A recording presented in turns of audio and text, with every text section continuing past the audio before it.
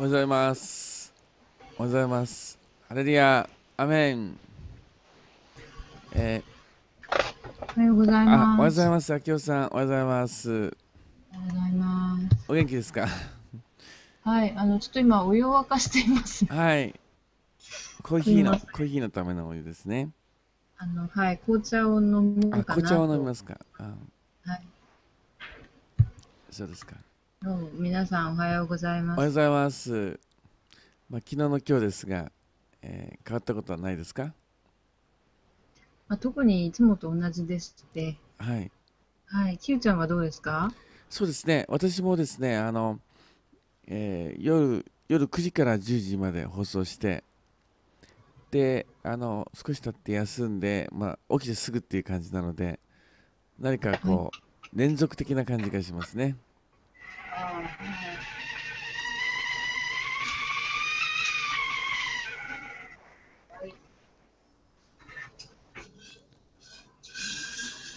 ウィッスル、ウィッスルケトルですかね。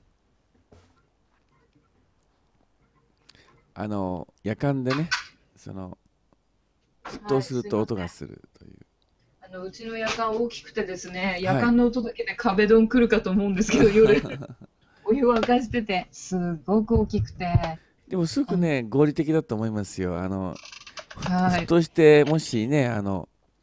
気がつかないこと多いですからね。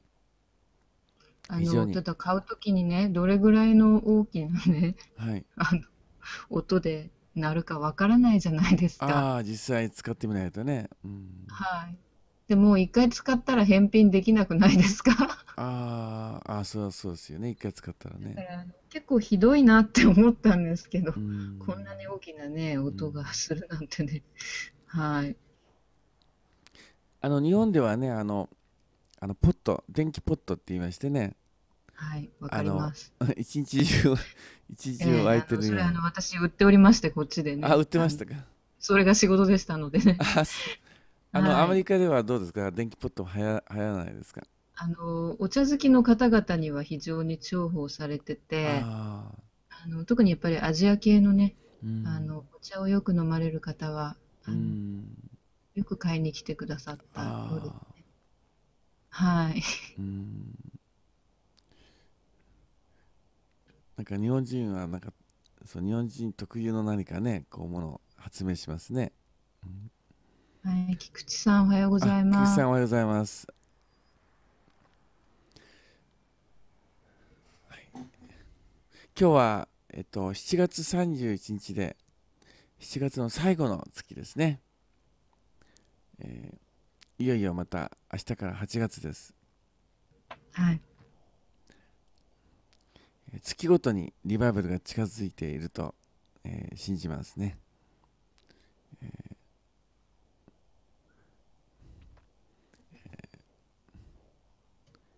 月ごとにですね。うん、8月というともう夏竹縄というか、はい、完全に夏で秋に向かうっていう時ですよね。そうですね。はい。7月はきっとまだ、初冬はうん、梅雨の影響もあり、うん、はい。夏休みもまだ多分始まってないと思うんで、はい。こちらは6月の終わりが学期の終わりというか学年末になるんですけど、ああ、はい。そうすると7、8が夏休みということですかね。そうですね。でもほとんど夏休み休む方は少なくなりまして、最近ではサマースクールに行くことが多いんで、あ、あのーサマースクールっていうのが、あるわけですか。うん、サマーにですね、うん、学科を取ると短期間で単位が取れるので、あこちらの高校生や大学生は必あ、うん、ず、どこかに行くのでない限うり、ん、サマーを取ってですね、あ、そうですえか。はい、じゃああんまりもうどんどん早く、夏休み、うん、はい、早く卒業するっていう。早く卒業したいためにっていうことなんですね。はい。じゃあ、そのサマースクール行く人と行かない人がいて、まあ、はい。遊びたい人は行かないという。ほとんどの人がサマースクールにほ行きます。とんどの人が行くんですか。こっちは日本以上に教育社会で、あ、アメリカの方が教育社会なんですか、日本よりも。はい。日本の方がまだね、ゆとり教育とかそういうう見直しん。がされてるんですけうど、ん。アメリカは猫も杓子も、単位や、卒業証書がないといけないっていうことで、うん。なるあの、ほど。あ、そうなんです。意も外ですね。日本が教育社会かとう、思ったら。こっちはもっと悲惨で、うん。多大な借金をしてまでうん。進学して、うん。進学しないといい仕事がもらえないというね、うん。完全なる履き違いなんですけど、うん。もう、どうしも覆せないほどひどいですね、こっちは。覆せないほどひどい。うはい。ん。ああ、そうでの、すか。学校に学びたいから行くっていうのはまずなくて。うん。この前もお話ししたと思うんですけどね、その有名なファッションスクールに行きたいからお金くださいと言って、ああ、そうですね。道端に立って物乞いをするという状況なので、韓国、中国も結構教育社会ですよね。そうかもしれまうせん。ん。じゃあ結構日本はそういうところでは逆に先を行ってるんでしょうかね。そうだと思います。うん。やっぱり子供の負担を考えてあげるうっていうことん。から入ってるので、いいのではないかと思いますね。私はチャイスクールをやってますので、はい。教育にはことさら関心があるんですが、受験教育がね、子供たちを本当に蝕んでるというふうに、えうん、考えてきましたけども、アメリカとか韓国、中国は、まあ、教育社会ならなおさら子供たち蝕んでるんじゃないでしょうか。そうですね。とにかく大人も間違ってるし、子供もかわいそうだっていうかね。うん。習い事もきついですよね。習い事もありますか、アメリカでは。習い事がね、うん。子供だけの問題じゃなくて、うん。全部お母さんが、送り迎えなんですよ。ああ。だからアメリカで子供を持つっていうことは、こうタクシーの運転手になるのと同じぐらい、うん。子供の運転の送り迎えで振り回されると。ああ。はい。一人でね、歩いていくのは危ないし、ね、まあ、遠い教育遠いし。うん。し危ないです、もちろん。うはい。ん。なので、そうですね。それで、月曜日から金曜日まで習い事が詰まりすぎて、うん。私ピアノを教えてたんですけど、うお子ん。さんに、うん。もうちょっとピアノまでできなくなりましたとか。うで、ん。本人の意思はどうなの、それ。うん。あの、本人が一生懸命ピアノ練習して楽しそうに弾いてるのに、うん。親の都合でやめちゃうのかなっていう。あのーはい。どういう習い事がアメリカではありますか？まあ、音楽系のそういっ音た楽器楽系が。とか、うん。あとは合唱団、合唱団。それからうん。テニス、テニス。それからスポーツですね。野スポーツ。球、あ、ステポーツが多い。ニス、あテニスもね、かなり、あとは語学ですね。語学のはい。習い事。うーん。そうあと、ですか。ボーイスカートとかガールスあ、カートがあっボーイスカートがあて、るんですか。うーん。はい。そうですか。意外と、あれですね。アメリカは自由かと思ったら意外と、厳しいですね。うーん。厳しいし、なんでしょうかね、本当に。いい学校に入れたから祝福されたとかいうクリスチャンもいっぱいいて。ねうん、ある意味祝福だとは思います。え。うーそれをね、目指しん。て努力されてきて、それが叶ったっていうことは素晴らしいことだけど。クリスチャンスクールも多いでしょ？クリスチャンスクールどうですか？そうですね。あの、大きな教会だと、クリスチャンスクール持ってるんじゃないですか？はい。うん。まあ、幼稚園が主流で、うーん。幼稚園とかとデイケアってありますか、日本にも。老人の方のデイケアじゃなくて、お子さんのね、お子さんのあの、デイケア。うん。結局子供の養育費にめちゃくちゃお金がかかりますので、はい。あの、そのために、賄うために、ご両親が朝から晩まで働いても追いつかない状態で、うーん。それでその間に子供を預けて自分たちは働くっていう形になりますのうーで、ん。デイケアがすごく必要なんですうーが、それがん。すごくお金がかかって、ああ。で、子供を預けるためにお金を払って仕うん、事をして稼いでも、お金にならないっていうわけなんですうね、今度は。ん。はい。保育、保育園みたいな感じでしょうかね。はい。でも、私立っていうか、プラうん、イベートスクールっうん。ていうか、プライベートのデイケアだと、高いんですね。ああ、はい。うん、そうですか。じゃあちょっと日本と似てますね。うん、そうですね。でも、日本よりきついんじゃないかなっうて思うんですけど。ん、はい。そうですか。で、夏休みまで、冬もあるんですよ。ウィンターのスクールがね。ウィンタースクールもあるという。うん、はい。で、夏休みも冬休みも、学校行ってたらいつ休むんだろうって。うん。まあ、クリスチャンが多いのでね、もうちょっとクリスチャンカルチャーで、もっと自由なあり方があるかなと思ってたんですけどね、どうなんでしょうかね。はい。うん、まあ、きっと少数ではありますが、そういううん、方もいると思いますうん、けど、あの、大半はね、うん、私、ピアノを教えたりして、小さなお子さんに教えて、うん、お母様たちとお話とかして、大半はやっぱりそういうふうに、うん、お子さんに習い事をうん。たくさんさせて、まあ、そんな感じですね。ホームスクールはアメリカからね、こう、はい。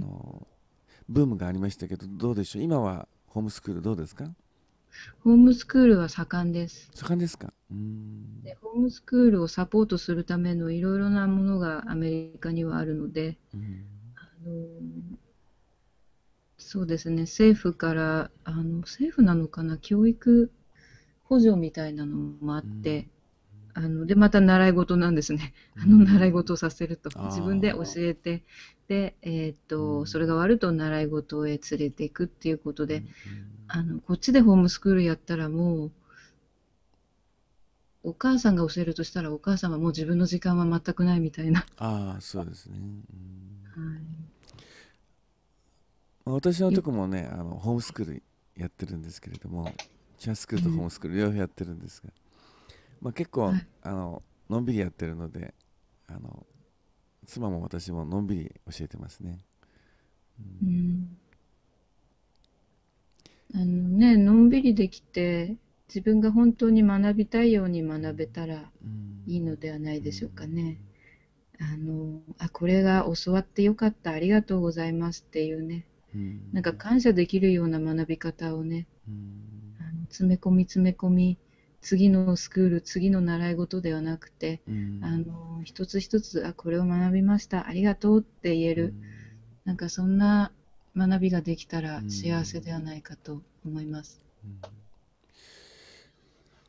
私はね、いつも持論でいつも言うのは、教育というのはね、まさにイエス様の教えを学ぶことが教育だという持論があるんですが、多くのうん。人はね、必要じゃないものを学んで、本当に必要なものを学んでない、教えてないという、一番教えなきゃいけないのはイエス様の教えなんだという、それが教育論なんですけれども、そうですね。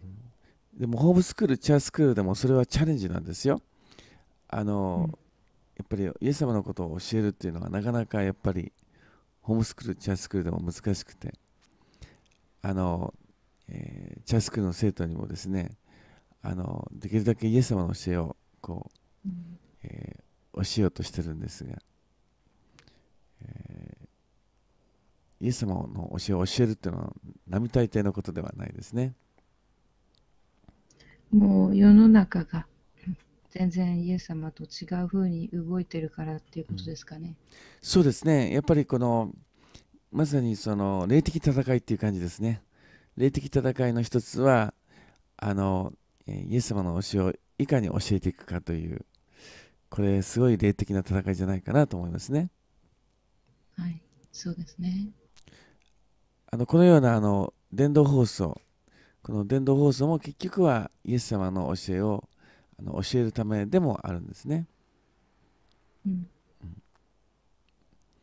うん、それで毎日ね、はい。この放送を見て学ぶこともできますし、はい。いいじゃないですかね。かなはい。り。はい。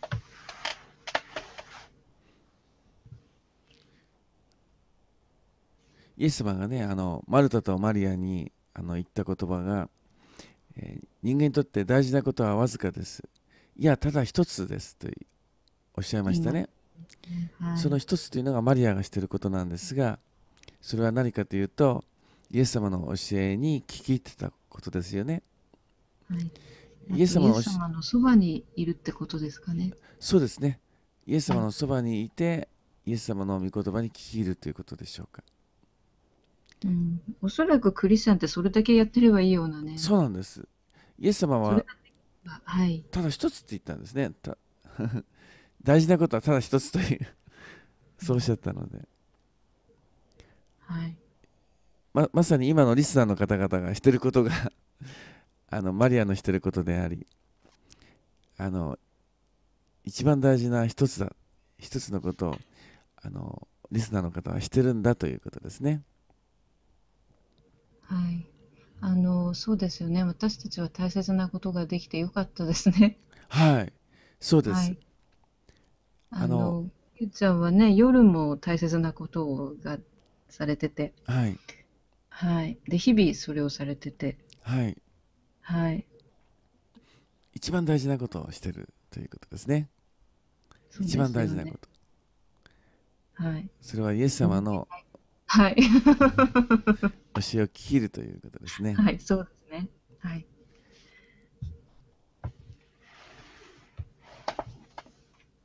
すいません。紅茶にミルク入れてきますね。あ、どうぞどうぞ。どうぞ。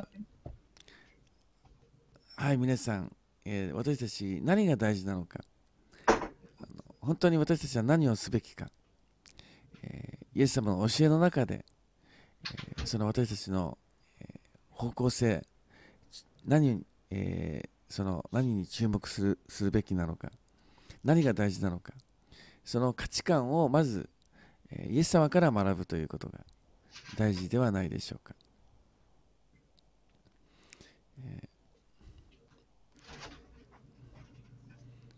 そして、その、えなぜイエス様の教えを学ぶことが大事なのか、私たちは本当に、その人生で何が残るのか、結果的に人生はどうなるのか、そういうことの中で私たちは残るもの、本当に、その積み上げていくもの、立て上げていくもの、それはこの世のものではなくて、霊的な世界の中で積み上げていくもの、霊的世界の中で立て上げていくものがあるんだよという、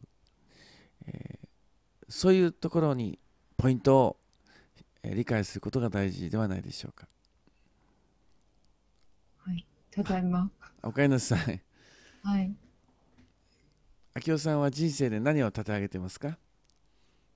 そうですね。やっぱりイエス様との、リレーションシップっていううーか、ん、日々イエス様のことをもっと知りたいっうん、てだけですかね。うん。はい。まあ、あと感謝し、はい、はい。リレーション感謝。シップっていうのは関係ということですね。イエス様との関係。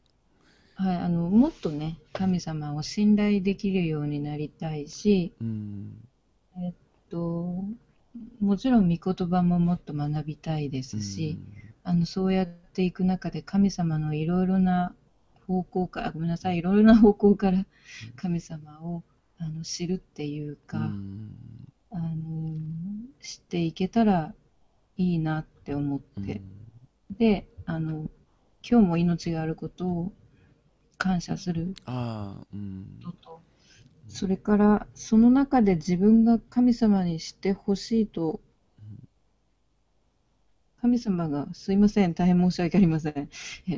神様が自分にしてほしいと思うことは何ですかっていう、それを求めるっていうか、うん、それが実践できるようにうん。祈るっていうかですね。はい。今ね、私たちがニコ生で伝道放送してますけども、これは本当に神様の御心だと信じますね。えー神様は、神様のことを述べ伝えてほしいと思うんですね。はい。証ししてほしい。そうですね。はい。証し、ですから、とてはい。もやりがいを感じますね。はい。神様の御心を行っている、神様の御心を行っている、すごくやりがいを感じます。今コメントのね、177番にね、rejoice って書いてあるんですけあど、ーあやっぱ喜ぶ、そうですね。主を喜ぶっていうね、喜びなさいで、長さんはきっと主を喜ばれていはい、らっしゃるんだと、素晴らしいですね。そうですね。アーメンですね。はい。この世のことで、この世の喜びっていうのは本当に続かなくて、喜べないことがたくさんあるんですが、あのイエス様に会って喜ぶ、イエス様のゆえに喜ぶ、イエス様自身を喜ぶ、私たちの喜びはイエス・キリストの喜びですね。はい。生きてることも、イエス様に生かされている。イエス様と一緒に生きているということで喜べると思うんですね。はい、そうですね。あと、希望があるから喜べるっていあ、うか、そうですね。はい。将来が保証されている。将来、ものすごい素晴らしい将来がある。もう考えられない、もう圧倒的にもう驚くような将来があるということを私たちは知っているので、また信じているので喜べるんですね。はい。もうその素晴らしい将来を信じるだけで、十分に、十分以上に喜べるんですね。信仰がなければ希望はないです。信仰がなければ喜びがないんですね。信仰がなければ、えなんて言うんでしょうかね、喜びの反対になっていくわけですね。そうですね。やっぱり信仰と希望と愛が最後に残るものって書いてあるんで、はい、はい、はい。とても大事で、はい、で希望はとても大事で、はい。あの、ね、全部なんかこう三角形になってましたっけね。信仰と希望と愛って。そうですね。正三角形になってて、はい。どれも大切で、うん、あの、はい、バランスの取れたもの。うん、でね、うん、神様の三位一体もね、うん、精霊、父と子と精霊うん、もね、うん、そんな感じなんじゃないかなうん、って。うん、はい、すべては同じものなんだけど、違う局面を持うっていん、て、すべては同じぐらい大切なもので、うん、そして、そういうことを今思わされたり、アメン、アメン。はい、信仰、希望、愛。ね、大事な、大事なポイントが3つあって、似てるけれども、それぞれ、違う側面で、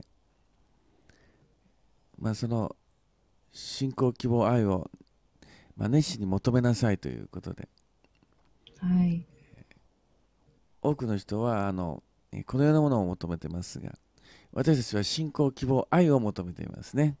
それがいつまでも残ると書いてありますね。多くの人は残らないものを求めています。なくなるものを求めています。それは虚しいですね。この前も言ったかもしれないんですけど、そのはい。私たちはその信仰やイエス様に助けてもらったからといって、はい。それを使って何かをしようとは思わないんですね。うん。自分のそのアジェンダのためにうん。こう宗教を使うとか、うん。そういう神様の力を使うっていうんじゃなくて、うん。私たちを救ってくれた神様のことを紹介しているだけうん。っていうかね。うん。私は神様に救われて、神様の力があるから、うん。世界征服しようとか、そういうことではなくて、うん。あの神様と一緒に生きて感謝して、うん。で、あなたも救われるんですよっていうこうん。とを、伝道してたり、うん。で、神様に祈ったらこんなことを助けていただいたんですよっていううん。ことを証ししたり、うん。そういうことをしているだけで、うん。うん。で、神様と一緒に生きてるだけで喜びがあって、うん。ただ一緒にいるだけでいろんなことを教えてもらえて、うん。知恵に導かれていろんなことが解決したり、悲しいことを神様の愛を持ってね、乗り越えたり、他の困っている方にこう愛がね、差し伸べられるような奇跡が起きたり、うん。あのそういうことではないかと思うんです。そうですね。目に見えない神様が私たちの中に、クリスチャンの中にいて、その目に見えない神様のその存在や力や愛をね、愛が、その私たちを通してこう表されるというか、私たちを通してこう、なんて言うんでしょうかね、見てもらうというか、責任がありますが、そでれが伝道ですね、でしょうか。カルトとか書いてる方もいるんですけど、カルトの場合、多分、誰かに利益がいくようになってるってないかなってああ、私は思うんですね。戦うん、争も同じなんですが、うん、必ず誰か、人間の誰かが、うん、こう、私腹を肥やしうたり、ん、得をするのが新興宗教やカルトかな。うん、でも、クリスチャンは、教会は回して経営していくんですけど、うん、あの、誰も豊かっていうか、大金持ちにもならないし、あの、何か特別力が持てるとか、権威がもらえるとかじゃないんですね。うん、ただイエス様と共に過ごしているという、それだけなんで、あの、なので、脱退とかよくあるじゃないですか。うん、抜けるときにね、辞めさせてもらえないとかそういうのもないし、うん、一定のお金持ちじゃないと入れないっていうこともないうし、ん、あの、献金は必ずしなきゃいけないっていう強制もないですようね。ん、だからもうちょっとこう自然なね、うん、例えばそうですね、キリストと生きることは呼吸をすることと同じ。うん、キリストと生きることはキリストに命をもらって、息を吸うことと同じで、うん、あの、なんて言うんでしょう、それによってお金がいっぱい入ってくることもないでうん、すし、うん、それを別に求めてないんですね。イエスうん、様を信じたらお金持ちになれるから入信しましたとか、うん、そういうことではないんですね。なんかその辺が説明難しいんですけど、いつかうまく説明できるかもしれないんですけど、今は下手くそですけど、イエス様以外何も求めてないってことでうしょうん、か。信仰以外、うん、特に何にも。はい。うん、そうですね、カルトの定義っていろいろあるんですが、まあ、はい。イエス様中心じゃないですね。うん三位一体を信じないのがカルトの一つの定義ですね。そして、十字架を誇らないっていうのがありますね。そうですね。十字架を誇るっていうのはとても大切な、そうなんですよ。クリスチャンの要素ですね。そうですね。まあ、十字架をは誇るっていうのはまさにイエス様を誇るということで、い。うん。まさにそれ以外に、パウロも言ったように、私は十字架以外には誇らないとパウロは言いましたけど、何を誇るかというのが大事なんじゃないでしょうか。私たちは自分自身を誇りませんし、はい。自分がクリスチャンだから偉いとか全然偉くないうし、ん。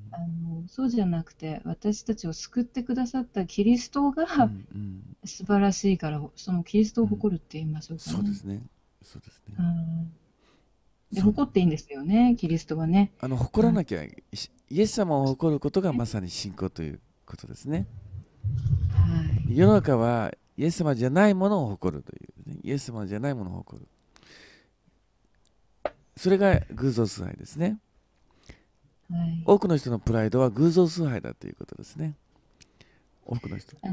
結局人間は、人間同士の中では、秀でた人とか、うん。不器用な人もいますが、うん。神の目から見たら、やっぱりあんまり大差はないんじゃなういか。ん。私たちはやっぱり塵から作られたもので、よく Q ちゃんが元塵って言うんですけど、元塵だった。うん。はい。私たちはなので、元塵ですね。元塵。どうせ元塵なのに、どうして自分を誇れようかというん。うかね、そうなんどうして、ですよ。こんな自分を誇ろうとも思うのだろうか。むしろ元塵が今ね、人間になっていて、で、元塵が今神の子になってるんですから、もう当然喜ぶべきだと思いませんか？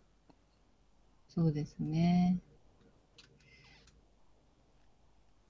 でもね、人間はつまんないことで悪魔に騙されてうん、変なプライドを持ってしまう悲しい生き物でもあるんです。うん、ね、クリスチャン同士であっうん、てもね、昨日のお話ではありませんが、御言葉で裁いたり。うん、はい。そうですね。はい。さっきのね、教育の話もしましたけど、何かやっはい。ぱり学歴を誇ったり、ああ、の、そう。いい仕事が欲しいという、やっぱり何か、プライドがあって、社会的、社会的にいい生活をしたいというプライドがあるんではないでしょうかね。雇用する方がまた、うん、学校を出てるからそのうん、方を採用するっていうね、あすうの、ん、それはもちろん仕方ない状況もあると思うんです。例えば3人しか雇えないのにね、うん、300人も履歴書を出してきたら、うん、やっぱり一人一人のことを全部調べて雇うわけにいきませんから、うん。どうしてもね、良い学校を出た方からこう絞っていくと思うんですね。明夫さんが会社の経営者でしたら、どういう基準で人を雇いますか？そうですね。いやー、やっぱり自分の会社はクリスチャンの会社がいいかなっていいですね。信仰思うけど、的な人を優先しませんか？でもですね、どうなんでしょうね。自分の経営だったら、うちの会社ではこういう会社ですっていう、そういう経営できると思うんですうん、けど、うん、例えば主人が前、進学校で教えたことがあるんですけど、はい、進学校っていうのはですね、はい、神様の学問を教える学校で、はい。聖書とか、聖書のもっと詳しいことを教える学校なんですよ。あで、そこで教えるときに、こう契約書みたいなのがあるじゃないですか。あ、はい、採用されたらサインする書類がありますよね。はい。で、それに、うちの学校では、うん、聖書を元にしている聖書の学校なので、うん、キリスト教の教えを聞くことが主です。それでもいいですかっていう書類に、あ同意してあ、働くんです。ああ、普通の学校ではね、考えられないじゃないですか。普通は学校は普通の、なんて言うんでしょうかね、こう、普通の勉強一ですね。う般ん、教養的なね、うん、そういうのだから、そういうことを断る必要もないうし、かん、えって、宗教的なものを持ち込むなとか、そういうう約束をん、させ逆にられる。そっちの方ですね。うん、はい。でも、進学校では全く真逆うで、ん、うちでは聖書しか教えないんです。ああ、いいでそれでもいいすね。ですかって。うん、で、まあ、主人の場合はクリスチャンだったんで、うん、当然その方がいいので、う OK ん、みたいな。うん。はい。オーケーですか？オール オー、OK って全部、オールオーケーね。オールオーケー。あの、同意しますの方にクリックするようなものですようね。ん、いいですで、ね。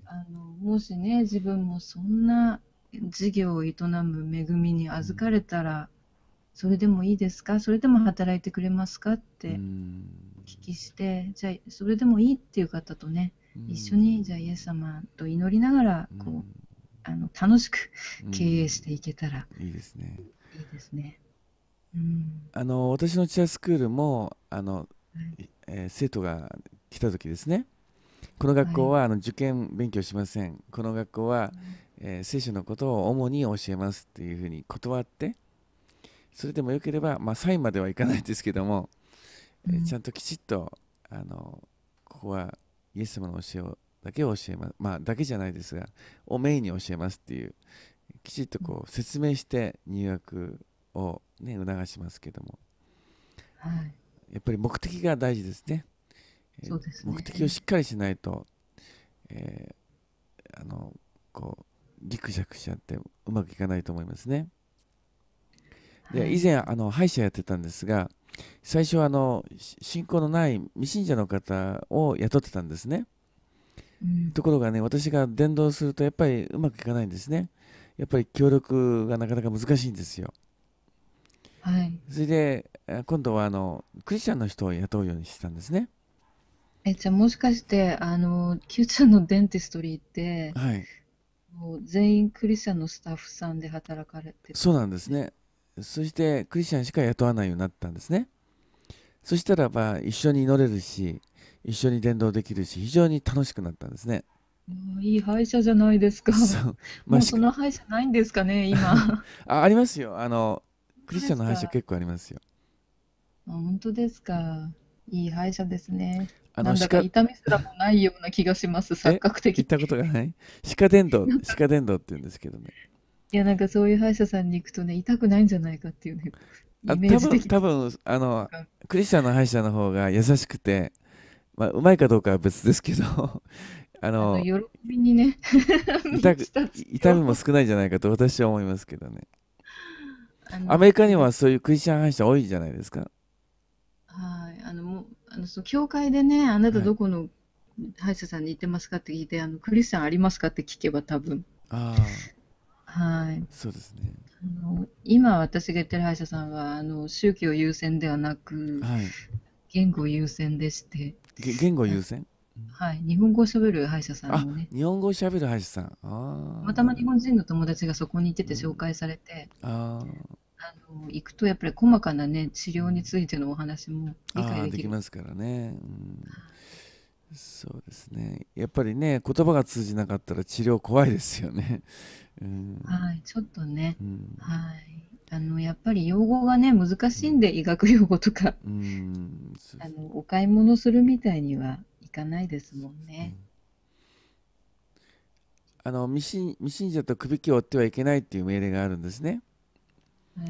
まあ、それはね、どういうことなのかということですが、まあ、結婚はまずそれは言えると思いますね。うん、クリスチャンとノンクリスチャンが結婚してもうまくいかない。価値観が違う。生き方が違う。ね。やり方が違う。やっぱりクリスチャン、それもクリスチャンでもね、いろんな信仰が違っちゃうとまずいので、同じ、同じ考え方の信仰で結婚するべきだし、仕事も本当に私はそれを体験しましたね。やっぱりクリスチャン同士が一緒に仕事した方がうまくいく。やっぱり未信者の方とは価値観が違うので、どうしてもぶつかってしまいますね。ですね、Q ちゃんは、例えば、いつもは普はい。通のお寿司屋さんに寿司を食べに行ってたんですけど、はい。ある時、ものすごい美味しいお寿司屋さんを発見して、はい。そこで食べてしまったら、はい。他のところにちょっと行きづらくなったことってありませんか？ああ、それはあるでしょうね。あるでしょうね。はい。うん。クリスチャンも一うん。回教会に入って、もうイエス様と一緒に生きようって決めて、うん。救われちゃって、うん。あの癒されちゃったり、うん。すごい恵みを受けて喜びに満たされちゃうとね、うん。もうキリストを信じる前には戻れなくなるんうん。です。そりゃそうですね。はい。だからそこでね、やっぱり前、クリスチャンじゃない方と一緒に働いてた時の記憶もね、もうあのうん。時どうやって一緒に働いてたのかな。うん。わからなくなるほどですね。うん。まあ、イエス様の愛やうん。恵みは素晴らしくて、うん。やっぱり一回ね、クリスチャンになっちゃうと、うん。まだキリストを知らない方と一うん。緒にね、うん。何かをやるってことが、結構難しくうん。なっていくとう思うのん。で、あの、ただ、テーマ的にね、うん。そういうのを超えて何か一つのことをやろうとか、うん。そういう場合は少し違ってくると思ううんですけど、ん。普段結婚したり、うん。友達同士だったり、うん。ね、そういう場合、やっぱりかなり、クリスチャンがね、うん。職場でいじめられて辞めさせられるって多いんですよ、すごくね。多いですか？アメリカで多いですか？うん、だから、主人も前すごくいじめられてて、ああその進学校の後に行った学校かな、ー。う忘れちゃったんん。ですけど、うん。で、進学校で雇われた時はもうこれ神様だよって、うん。神様が救ってくれるためにね、う神様のん。学校の仕事を与えてくれたんだよってう言ったもんですん。ね、ようくね。ん。はい。あの、ね、よく教会で職場の方が、あの、なんかこう、ね、うん。クリスチャンだからって、うん。意地悪してきたりとか、よく話聞きますよね。そうですね。イエス様はね、まず私がこの世から憎まれたというおっしゃいましたね。十字架がまさにそうですね。十字架っていうのはイエス様がこの世に憎まれた形ですね。はい。ですからクリスチャンも憎まれる。クリスチャンもこうん。の世に憎まれる。なぜかというと、この世が悪魔の国だから、悪魔の国の中に生きているクリスチャンは、狼の中にいる羊のようなものですから、はい。狼は羊をこう食べに来ますよね。結局ですね、悪に対して悪を持って報いてはならないとうん、いう教えがあって、うん、クリスチャンは自分が意地悪されても意地悪し返さないじゃうないですか。ん、だから、いじめる者にとっては、身は安全なんですうよ。クリスチャンだん、から仕返しうん、してこないだろうとういうね。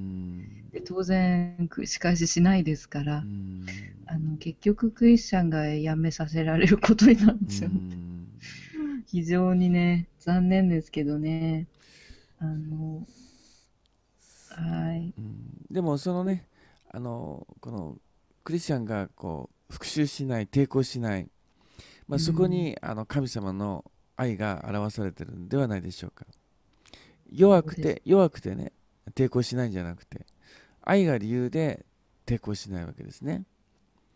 そはれは神い。の栄光ではないでしょうか。そうですね。うイん。スラム教はキリスト教をものすごく迫害しますね。イスラム教はい。はね。でもキリスト教がイスラム教を迫害することはあのわずかだと思うんですね。うん。この世はキリスト教を迫私ちょっ害しますけど、とイスラム教のことはわからないんですけど、はい。はい。この世はね、クリスチャンを迫害しますけど、クリスチャンは、この世を迫害しませんね。そうですね。うん、もしこの放送をお聞きのクリスチャンの方でね、うん、もし職場や学校で何かそういった問題がある方々はね、本当にうん、諦めないで、うん、イエス様に祈ってください。うん、何かのね、必ず救いが来ますし、うん。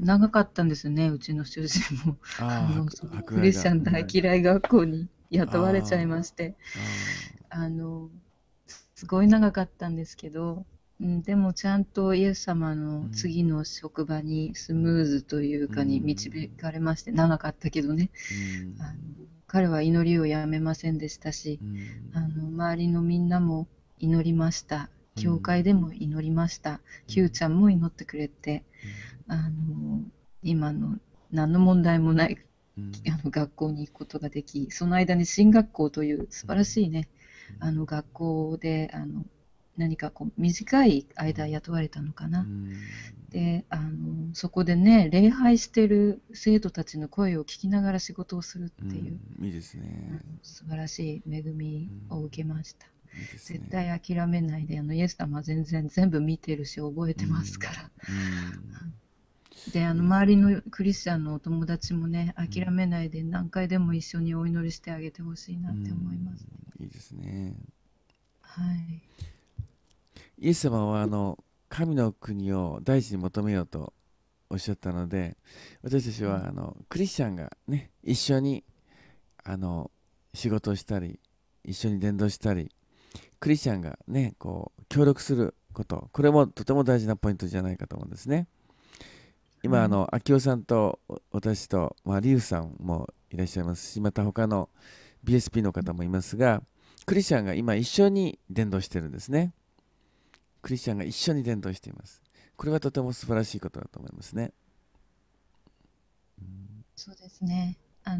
でね、皆さんも、もしね、クリスチャンになってない方がいて、こういう世界に、うん、こんな平安な世界もあうん、り、あの、こんなね、人たちもいるんだっていうことに興うん、味をね、うん、持たれたら、ぜひ参加していただいうて、ん、一緒にクリスチャンの仕事なり、うん、学びなりを、していけたら、うん、さらに私たちのね、天国が広がると言いましょうかうね。ん、あの、そうですね、本当に私たちは噛みついたりしないし、うん、あの、そんな激しくないんで、うん。もう本当はもっと激しくなるべきなんですが、うん。結構羊っておっとりしてますもんね。そうですね。おとなしいですね。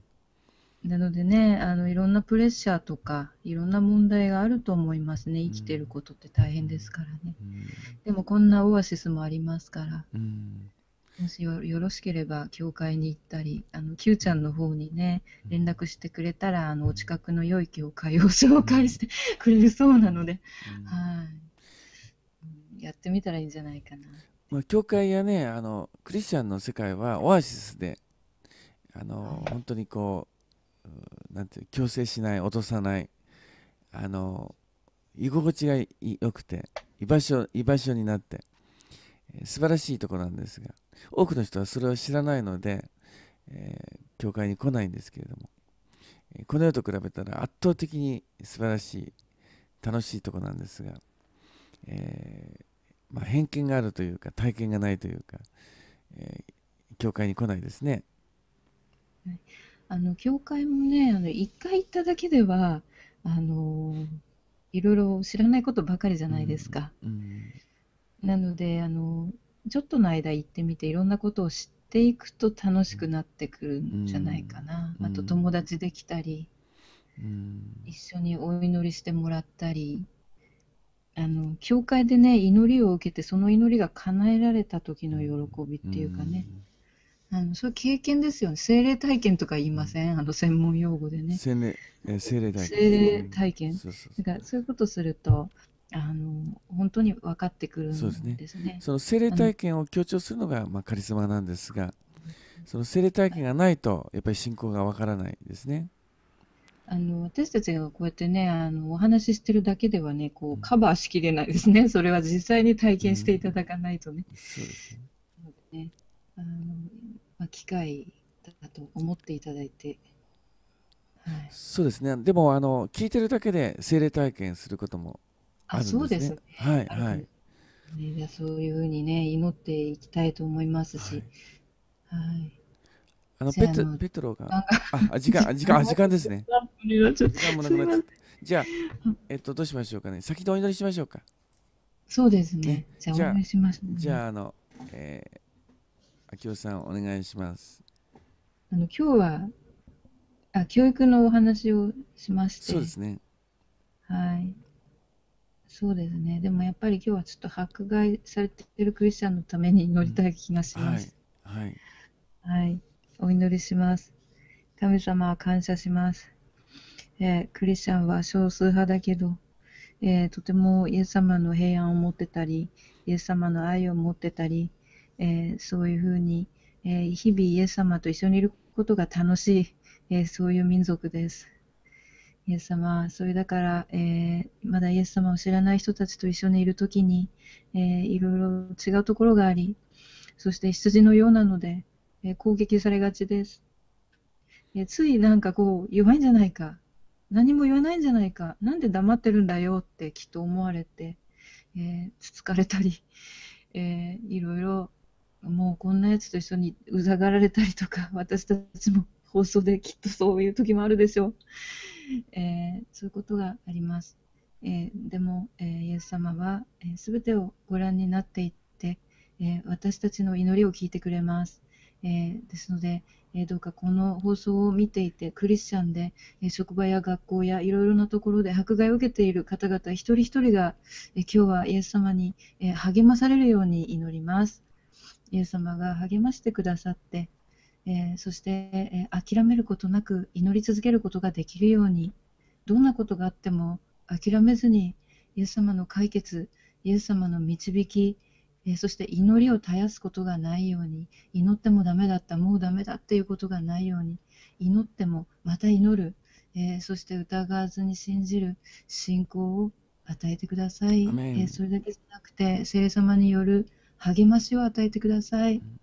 いろいろなクリスチャンの友達や御言葉を送ってください。そして必要としているものが全部満たされて、これは神様から来てるんだということが分かって励まされて、さらに祈ることができるよう。でも神様、もうクリスチャンが迫害される世の中ではなくて、リバイバルの世の中になりますように。イエス様、リバイバルが早く来て、みんなが愛し合える、そういう時が来ますように。また、キリストを知らなくて、いじめられている方もいると思います。イエス様のことを知らないけど、たまたまこの放送に来てて、たまたまそういう問題を持ってる。そういう方がいます。なんだかわからないけどいじめられてしまう。迫害されてしまう。どうしていいかわからない方がいます。どうかその人たちのためにイエス様が、見てを差し伸べてください。イエス様が励まし、イエス様が解決、イエス様が救いだということがわかるように、そして、全然そういうことがない方も、今日聞いていらっしゃると思いますが、そういう世界があるんだよと、こういう世界があるんだよ、キリストがいるんだよ、キリストがそうやって、この世界から手を差し伸べてるんだなっていうことが、さらに聖霊様によってもっと深いところで分かりますように、私たちのこの拙い説明、そういうのを超えて、神様が直接私たちの今日の放送を通して何かの神様のインプレッションを与えてくれるように祈ります。アメン。私たちはただイエス様がいるんだよって言ってるだけに過ぎません。なので、あとは本当におられるイエス様が仕事をしてくださり、そして、こういった迷える魂のために御手を伸ばしてくれて救ってくれるだけです。イエス様、そのために祈ります。特に今日はそうやって心が弱っている人たちのために祈ります。難しいことがあったり、迫害されたり、どうしていいかわからないことがある、そういった人たちが全員が、リガードレス、イエス様を知っていても知らなくても励まされるように、ただこの放送を見ただけで、ここに聖霊様がいるだけで、聖霊様がいるから励まされることができるように祈ります。ここにいる全員を祝福してください。アメン。主を感謝します。イエス様によってお祈りします。アメン。アメン。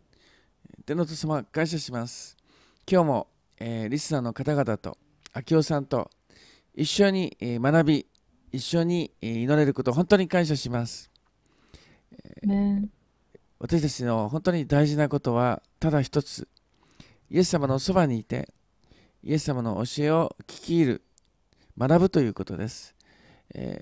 どうぞ私たちがあなたから離れず、いつも、あなたから学び続けることができるように守ってください。欲望に、導かれないように、この世の、見栄に、虚栄に導かれないように、どうぞ私たちがいつもイエス様を一番にして、イエス様を誇り、信仰に歩めるように守ってください。あなたを心を尽くして、思いを尽くして、力を尽くして、あなたを愛し続けることができるように、あなたの御言葉をしっかりと守ることができますように、私たちの弱さを、あなたが補ってくださり、イエス・キリストにあって、成長を遂げるクリスチャン、成熟したクリスチャン、霊的に成長して、あなたの栄光を表すことができるクリスチャン、あなたの御心を行うクリスチャンとなれますように、どうぞリスナーの方々を励ましてください。私たちを励ましてください。そして、世の光となることができますように、この世に対して神様の愛を表し、神様の栄光を表し、神様の存在を証しする、そのようなものとなりますように、イエス様どうぞ私たちを、引き上げてください。私たちを引き上げて、どうぞあなたの栄光に用いてください。あなたの福音のために用いてください。たくさんの方があなたを知らずに苦しんでいます。たくさんの方がサタンに騙されて間違ったことを教えられています。この世の価値観は間違っています。この世の在り方は間違っています。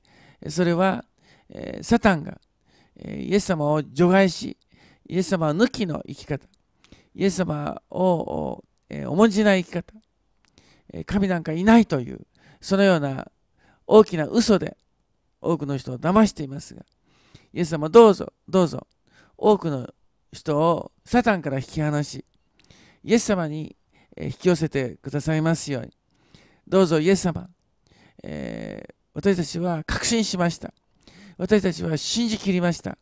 イエス様こそ、イエス様こそ唯一の救い主。イエス様こそ神であり、私たちのために死んでくださった素晴らしいお方であり、この世界を作り、人間を作り、永遠に永遠に、この、万物を従わせる方だということが、確信しました。この確信を多くの人が持つことができるように、知ることができるように、どうぞ私たちがさらにさらに、伝道を続けることができるように助けてください。多くの人が知ることができるように助けてください。いじめがあります。差別があります。もう本当にこの世は悪魔の餌食で、悪魔によって苦しめられ、悪魔によっていじめられている世界、悪魔によって差別されている世界、悪魔によって滅びに向かっている世界です。どうぞ主よ、彼らを救ってください。彼らを救ってください。悪魔のいじめから救ってください。悪魔のその、滅ぼそうとする力から救ってください。イエス様、一人でも救ってください。一人でも多く救ってください。そして、その聞く耳のある者が、その救いを求めようとする者があなたに近づき、あなたの御言葉を聞いて、あなたの御言葉によって救われますように、御言葉によって救われますように、どうぞイエス様、一人一人、今聞いている一人一人が救われてきますように、イエス様の御言葉によって、御言葉を聞いて信仰を持ち、その信仰によって救われますように、イエス・キリストを信じる信仰によって、リスナーの方々、一人一人が救われますように、そしてその信仰によってさらに神の国が広がっていきますように、神の国が広がっていきますように、イエス様、どうぞどうぞ、あなたの栄光を表してください。あなたの力を表してください。神の国が大きくなりますように、神の国が充実しますように、神の国に多くの人が入りますように、イエス様の門を通って、イエス様の羊の門を通って、多くの人がその神の国に入って癒されますように、祝福されますように、憩いますように、どうぞ主よ、働いてください。働いてください。日本に働いてください。私たちの働きに働いてください。共に働いてください。主を期待します。明日から8月です。あなたのリバイバルが来ますように。あなたのリバイバルが日本に訪れますように。イエス様の皆によってお祈りします。アメン。アメン。アメン。アメン。アメン。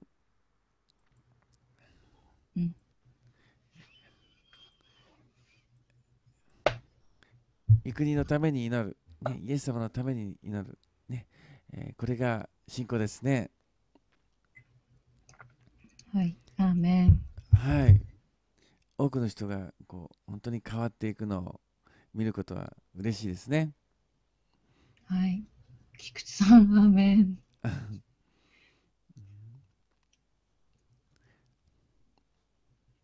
日は水曜日なので、明日木曜日なので、明日はですね、朝の放送がありません。残念ですが、明日は夜7時にありますね。今晩は9時夜ありますが、明日は、夜7時です。朝はないので申し訳ないです。はい。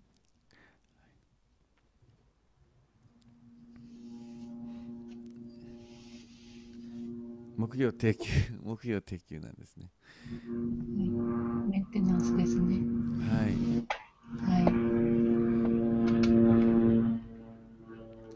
い。じゃあ皆さん、今日一日、ロサンゼルスは今夕方に近くなってきましたけども、日本では、これから一日が始まります。